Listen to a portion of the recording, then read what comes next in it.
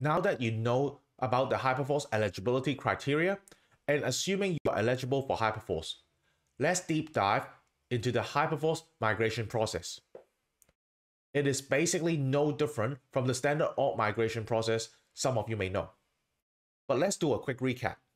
First, watch your email inbox for notifications about the move.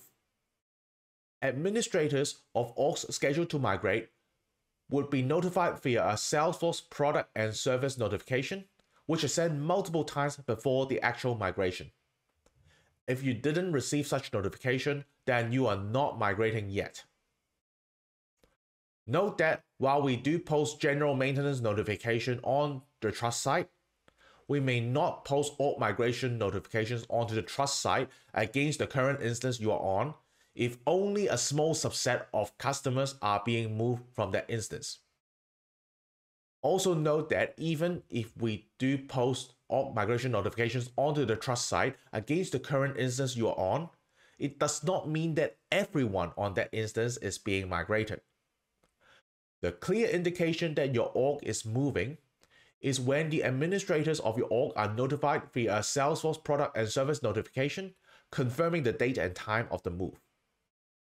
So while it is still best practice to subscribe to trust notification, please make sure you check your email inbox for those notifications. And to ensure you always receive those notifications, please make sure your company lists these emails from Salesforce and check your email filters often. For more details, please review the Salesforce Products and Service Notification Knowledge article. Once you get the notification, ensure you review our knowledge article on how to prepare yourself for org migrations and follow those best practices.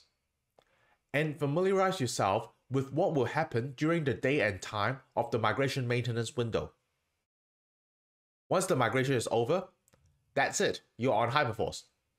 Just remember to unsubscribe from trust notifications from the old instance and resubscribe to trust notifications for your org's new instance. Let's take a look at some of the best practices in preparing for an org migration. Now, some of you may have seen the How to Prepare for Org Migration knowledge article long ago and have done the best practices. However, with our 3 major releases every year, it doesn't hurt to revisit the article and look for any key changes. Especially with the upcoming move to Hyperforce, it is a great time to review them and stay up to date. There are some of the best practices, such as updating hard-coded references that are very basic.